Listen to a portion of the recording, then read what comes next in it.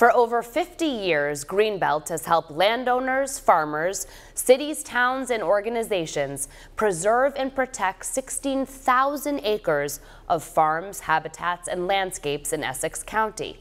I'm Jenny Johnson for Comcast Newsmakers. At Suffolk University's Modern Theater in downtown Boston, the president of Greenbelt, Essex County's land trust, Ed Becker, joins Newsmakers. Thanks for being here, Ed. Thanks for having me. So how has Greenbelt evolved over almost 60 years in regards to protecting and preserving land of Essex County?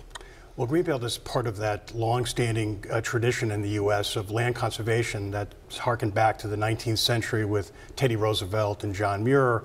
And beginning in the middle of the 20th century, there was a movement towards local organizations starting to be involved in conservation. So Greenbelt is an example of that, of a nonprofit land trust formed in '61.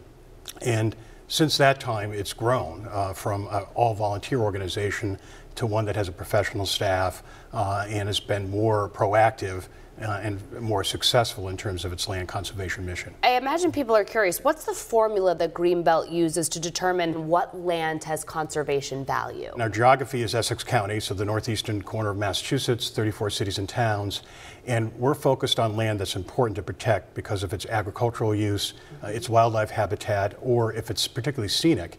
And then as our name suggests, Greenbelt, we're looking at creating these connections or protected corridors of open space. So that's the primary criteria, but we're also informed by providing places for the public to still have access to the open space. And then climate change, more recently, is an area that informs our decisions in terms of what we protect. All right, well, tell us a little bit about the campaign for 10,000 acres. Sure. So Essex County, for anyone who's been there, is a very special place, an amazing landscape, but there's about 80,000 acres that's not yet developed but not yet protected. And we're never going to save all of that, nor should all of it be saved. But there's about 10,000 acres we've identified that really represents the best of what remains in the region. So those special farms, those habitats, those outdoor recreational areas. So we decided to be ambitious and launch this campaign to try to save 10,000 acres over the next 10 years.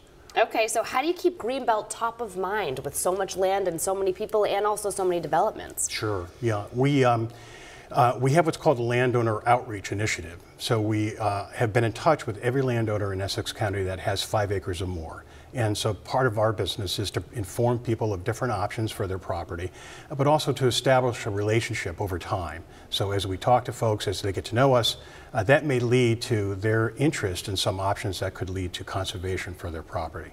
All right, so say people don't have land to donate or to sell, how can they get involved? Well, we're a membership organization, so we have several thousand members. We have events, so there's great opportunities for people to get outdoors, to enjoy our activities.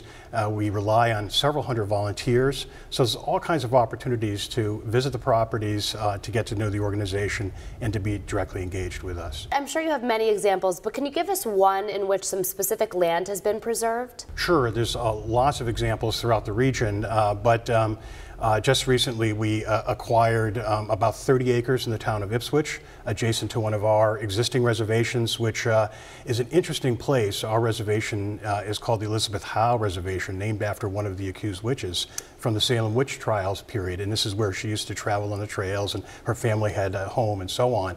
And so we had an opportunity to acquire 30 some odd acres adjacent to that to expand that Greenbelt of protected open space. But that's a great story, Ed. Well, thanks for chatting with us about the Essex County's Land Trust. Thank you so much. Thanks so much. Thanks for watching Comcast Newsmakers. I'm Jenny Johnson.